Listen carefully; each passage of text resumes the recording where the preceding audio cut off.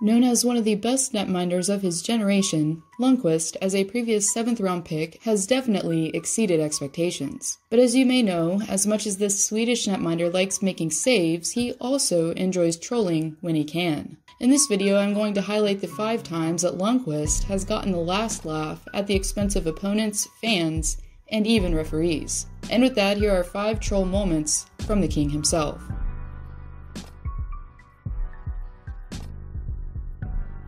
Following his stellar performance in net after collecting a shutout on November 10th of 2015 against the Carolina Hurricanes and breaking 2 franchise records in the process, Lundqvist decided to treat one lucky fan to a souvenir they'd never forget, by tossing his stick into the crowd. This innocent act, though, seemingly brought the worst out of nearby fans in the vicinity, as Lundqvist, who seemingly remembered the incident weeks later, decided to make light of it while making another post-game appearance on ice as one of the game's 3 stars. This time, instead of launching his stick over the boards though, Lundqvist only pretended to before skating off with a smile.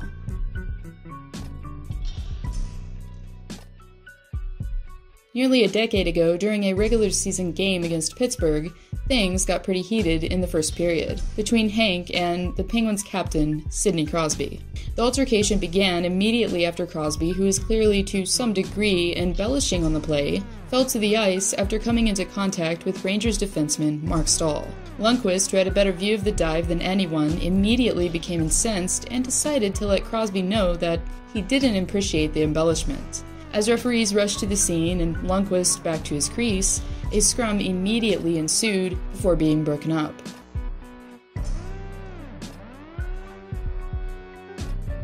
Now we all know that for some reason, referees' ability to officiate seemingly dissipates as the postseason commences.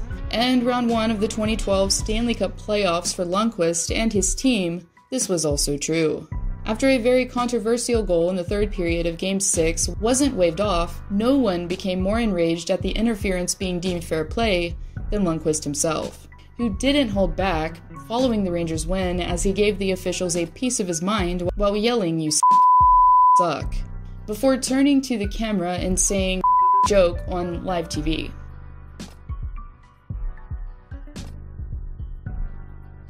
Obviously, the king has no problem with letting the men in the white and black stripes know when they're in the wrong. And for Lundqvist, the game that took place in Pittsburgh towards the end of the 2015-16 season was no different. After getting run into by a teammate at the time, Ryan McDonough, in the 2nd period, Lundqvist, who had lost his stick in the process, decided that he would get creative in order to draw a whistle. And in an effort to get a stoppage in play, the netminder, while obviously enraged, purposefully flipped over the net. Even though the reckless act did accomplish the end goal by bringing the play to a screeching halt, it also resulted in a delay of game penalty for the goaltender's team.